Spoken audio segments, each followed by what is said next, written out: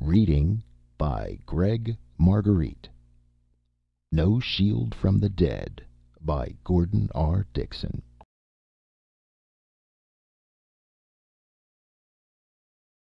No conceivable force could penetrate Terry's shield, yet he was defenseless. It was a nice little party, but a bit obvious. Terry Mack saw through it before he had taken a half dozen steps into the apartment, a light flush staining his high cheekbones. "This is ridiculous," he said. The light chatter ceased. Cocktail glasses were set down on various handy tables and ledges, and all faces in the room turned toward a man in his late 50s who sat propped up invalid-wise on pillows in a chair in a corner of the room. "The comptroller is perspicacious," said the old man agreeably, waving one hand in a casual manner. "On your way, children." And the people present smiled and nodded. Quite as if it were an ordinary leave-taking, they pushed past Terry Mack and filed out the door. Even the blonde Terry had picked up at the embassy ball and who had brought him here strolled off casually, but in a decidedly less drunken fashion than she had exhibited earlier in the evening. "Sit down," said the old man. Terry Mack did so, gazing searchingly at the skinny frame and white eyebrows in an unsuccessful effort to connect him with something in memory. "This is ridiculous," he repeated. "Really?" The old man smiled benignly. "And why so?" Why? The situation was so obvious that Terry fumbled a little, at the loss for words. "Obviously you intend some form of coercion, or else you would have come to me along recognized channels. And any thought of coercion is obviously, well, ridiculous." "Why?" "Why? You senile old fool, don't you know that I'm shielded? Don't you know all government officials from the 5th class up wear complete personal shields that are not only crack-proof, but contain all the necessary elements to support life independently within the shield for more than 20 hours? Don't you know that I'll be missed in 2 hours at the most, and tracked down in less than 60 minutes more? Are you crazy?" The old man chuckled, rubbing dry hands together. He said, "I'm shielded too. You can't get at me. And now the room's shielded. You can't get out of it." Terry stared at him. The initial shock was passing. His own statements anent the completeness of his protection had brought back confidence, and his natural coolness was returning. "What do you want?" he asked, eyeing the other narrowly. "Pleasure of your company," said the old man. "There are some very strong connections between us. Yes, very strong. We must get to know each other personally." It occurred to Terry that he had misinterpreted the situation. Relief came, mixed with a certain amount of chagrin at the way in which he allowed himself to show alarm. He had looked ridiculous. He leaned back in the chair and allowed a note of official hauteur and annoyance to creep into his voice. "I see," he said. "You want something?" The old man nodded energetically. "I do. Indeed I do." "And you think you have some kind of bargaining tool that is useful, but might not be so if it became known to official channels." "Well," said the old man cautiously. "Don't waste my time," interrupted Terry harshly. "I'm not an ordinary politician. No man who works his way up to the 5th level of the government is. I didn't get to where I am today by pussyfooting around, and I haven't the leisure to spend on people who do. Now, what do you want?" The other cackled. "Now, what do you think?" he said, putting one finger to his nose cunningly. "You are old," Terry said, "and therefore cautious.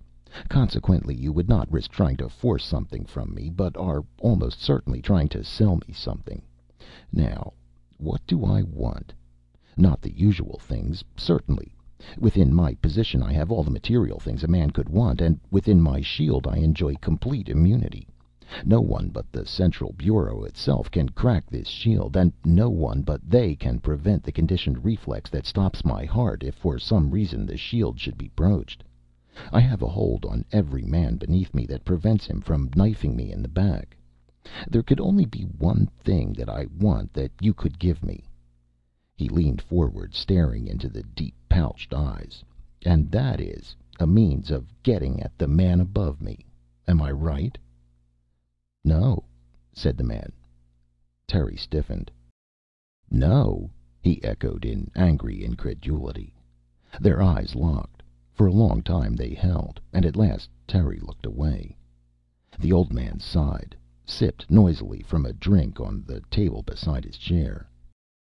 "Wait," said Terry, to his own surprise. His voice was eager, even a little timorous in its hopefulness. "Wait, I've got it.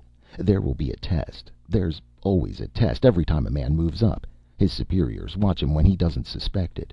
It will be that way for me when I am ready for the fourth level. And you have some kind of advance information.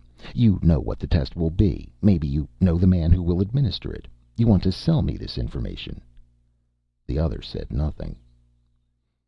"Well," Terry spread his hands openly, "I am interested. I'll buy. What do you want? Money? A favor?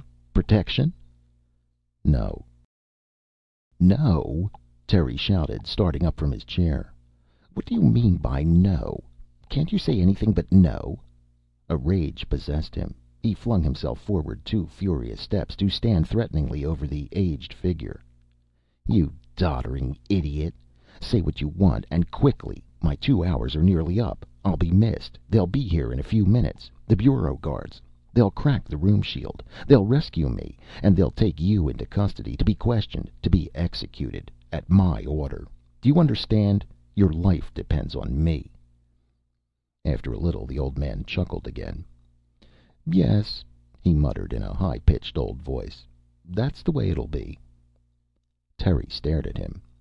"You don't seem to understand. You're going to die." "Oh, yes," said the old man, nodding his head indulgently. "I'll die. But I'm an old man. I'd die anyway in a year or so. Maybe in a day or so. But for you, for a young man like you, the up-and-coming young governmental with everything to lose." He leered slyly at Terry. "Your death won't be so easy for you to take." "I die?" echoed Terry, stupefied. "But I'm not going to die. They're coming to rescue me." "Oh, are they?"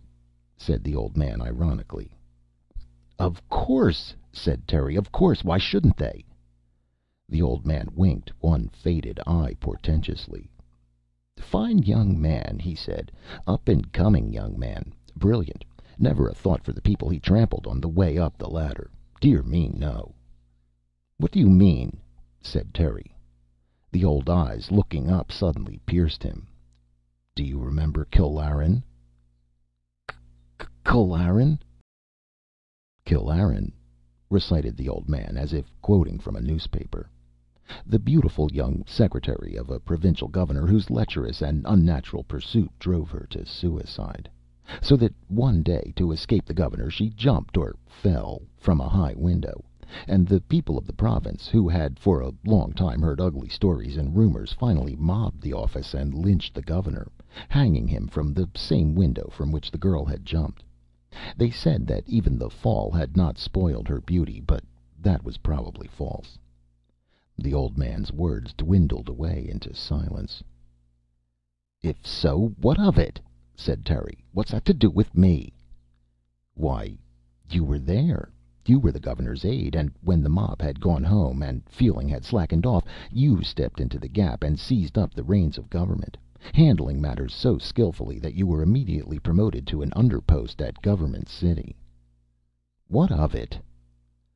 "Why, it was all your doing," replied the other in a mildly reproving voice. "The rumors, the stories, the mob, even the suicide. Poor Killarran.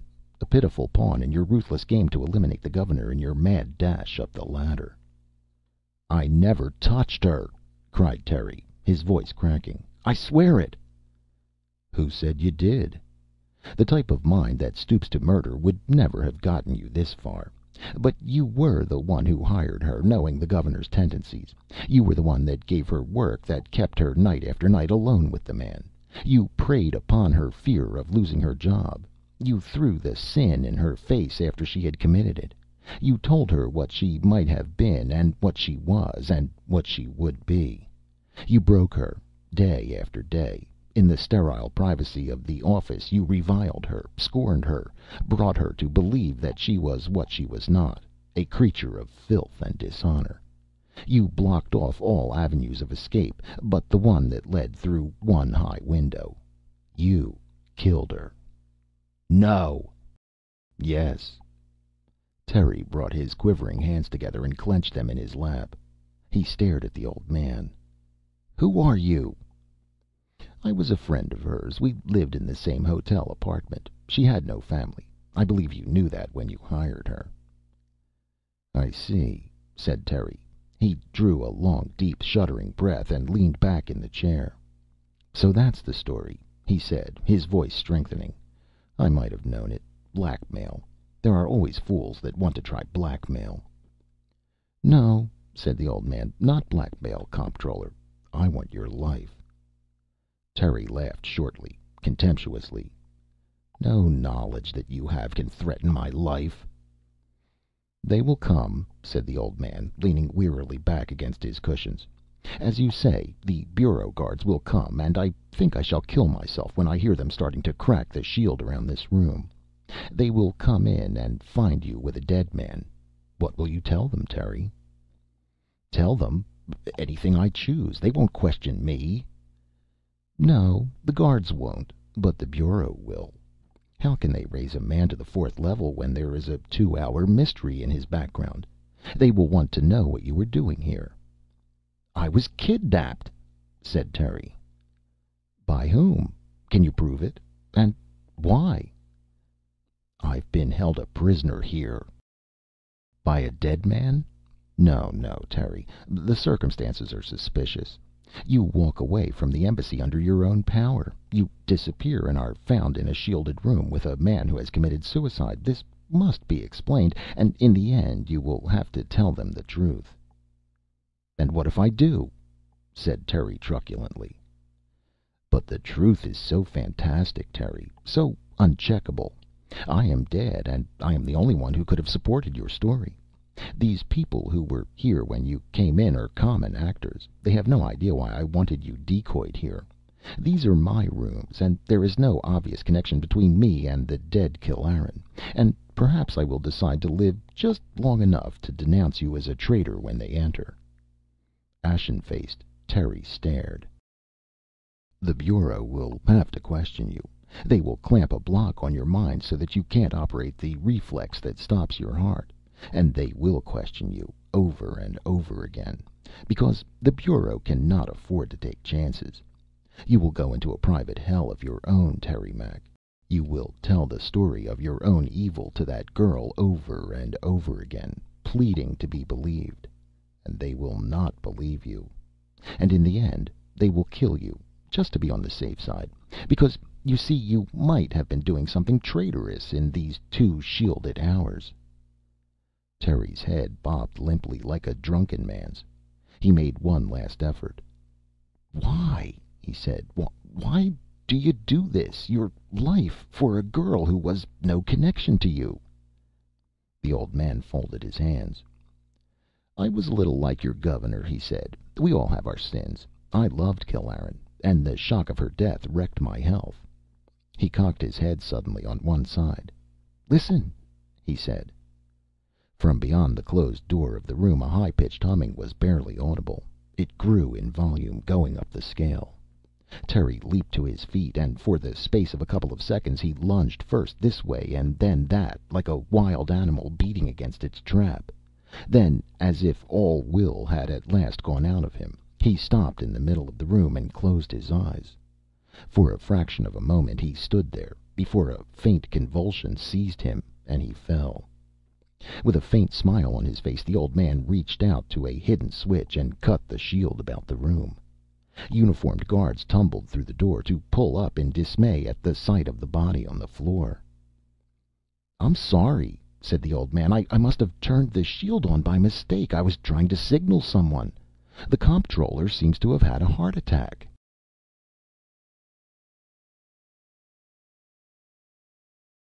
End of No Shield from the Dead by Gordon R. Dickson